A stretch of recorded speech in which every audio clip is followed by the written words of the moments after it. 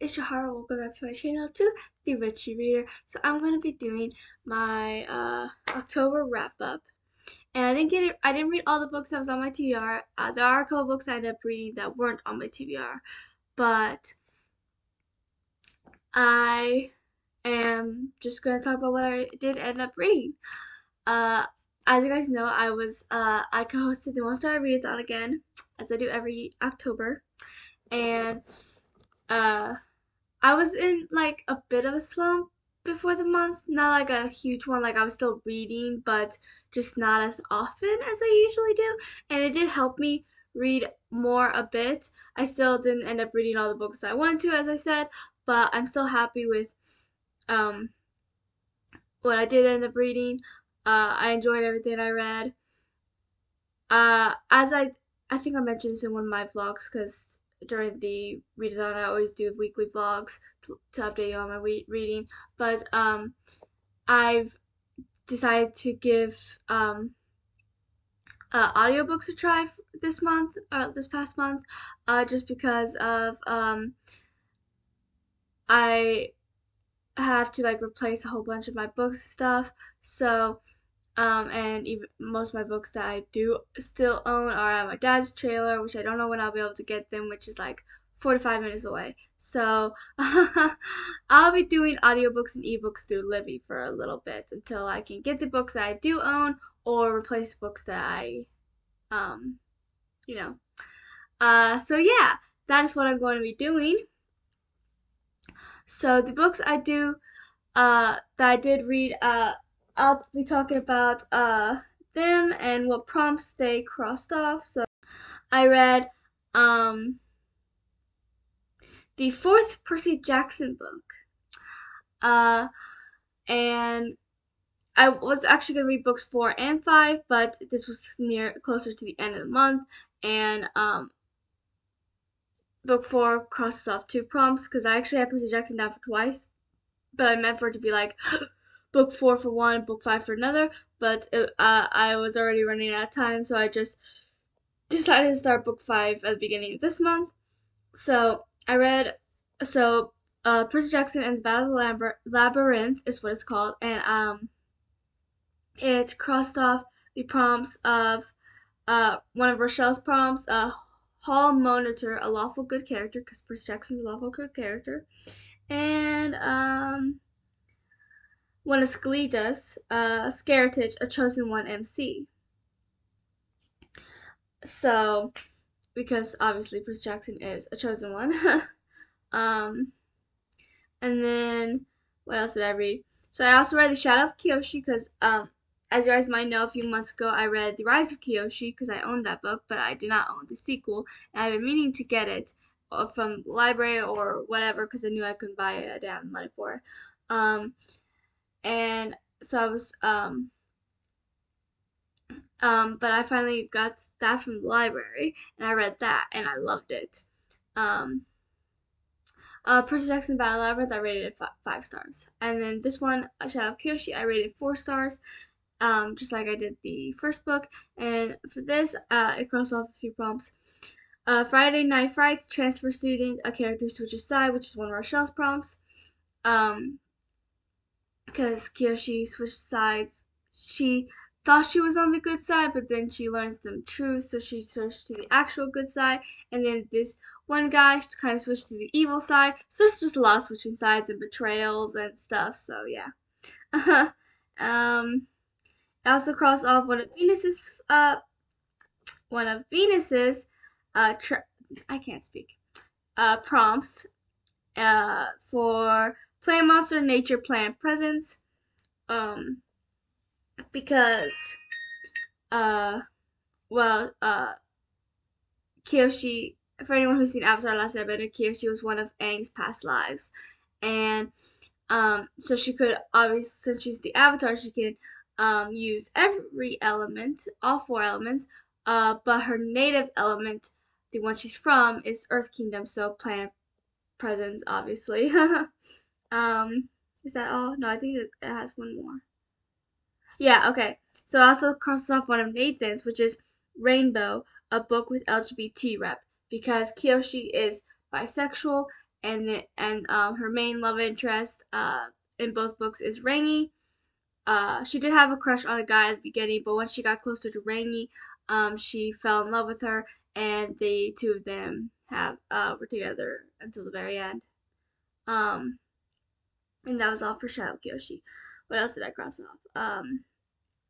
I read Charmed, one of the Charmed books in my collection. This one is Charmed again. It is book 11, the first one with Paige, and this one was really easy to read because, as I explained, I think I explained this in my first reading vlog, so I think this was the first book I read in the month. Um, but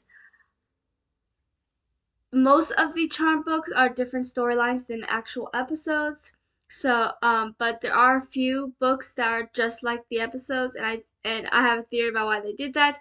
Because the very first book is exactly like the very first episode. Well, they added a few scenes here and there, but mostly it's just like the same episode. You get the same story. And then this book, the first one with Paige, after you find out that Prue died, um, is a lot like this episode.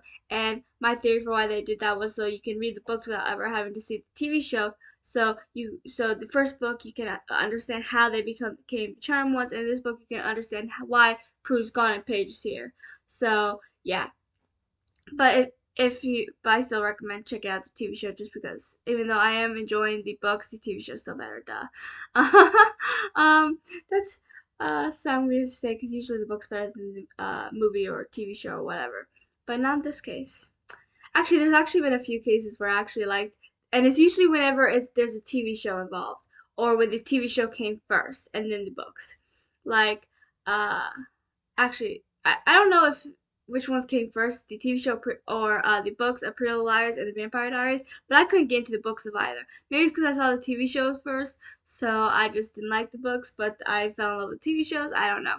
But with Charmed, I am really enjoying the books though, unlike Pretty Little Liars and the Vampire Diaries.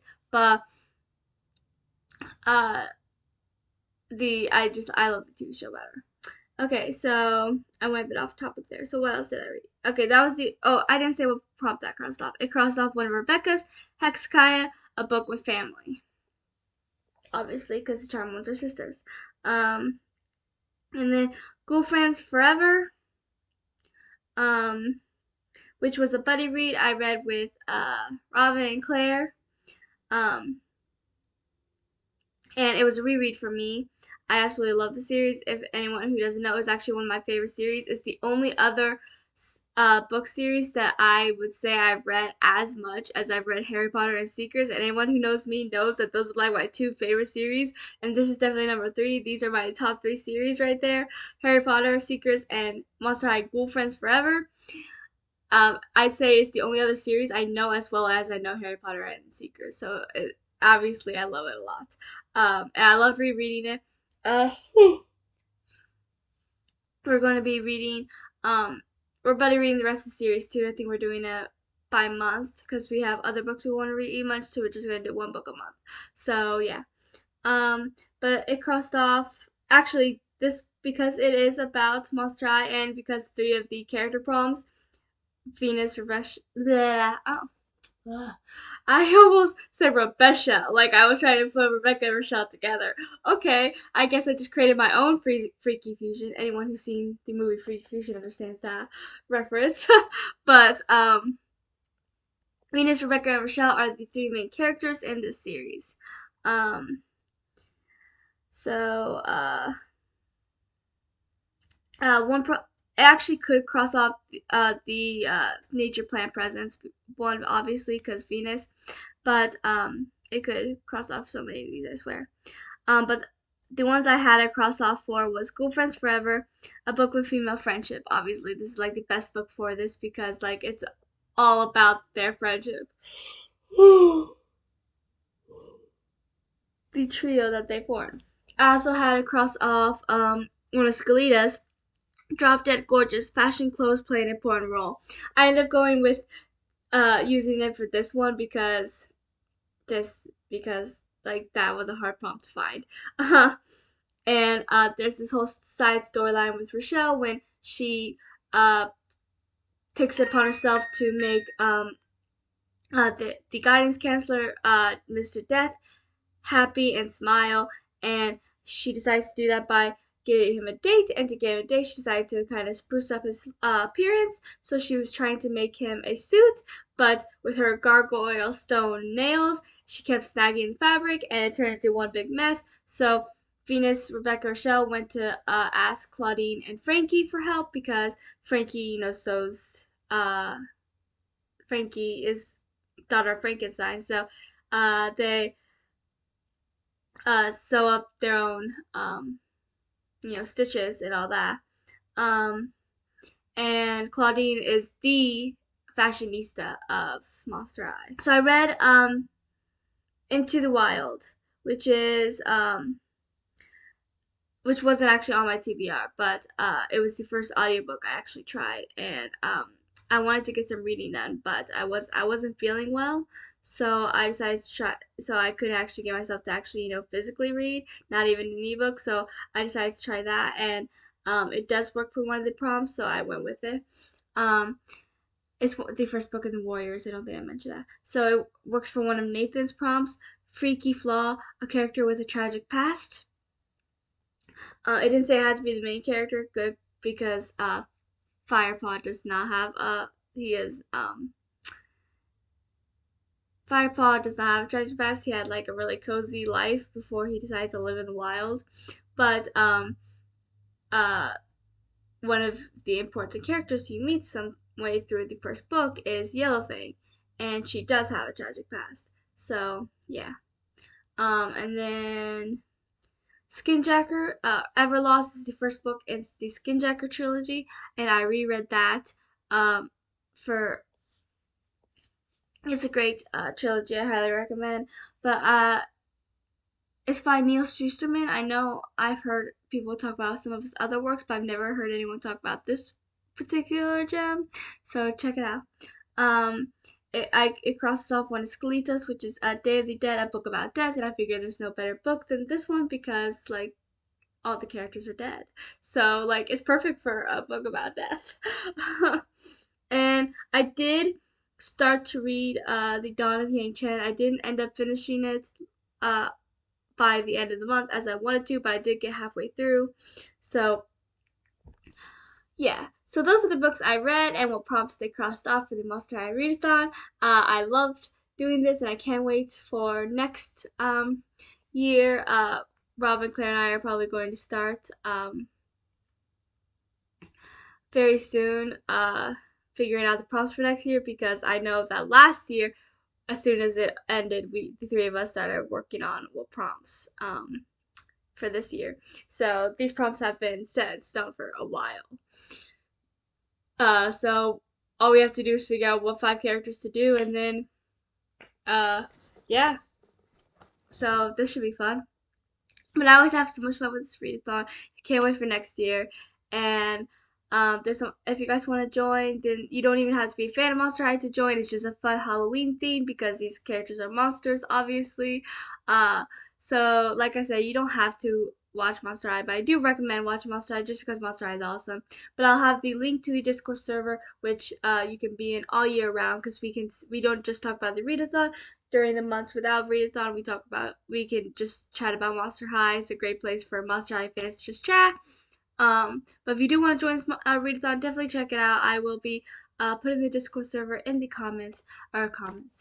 the description. So please like and subscribe and comment how your reading month went. I would love to know, and I'll talk to you guys next time.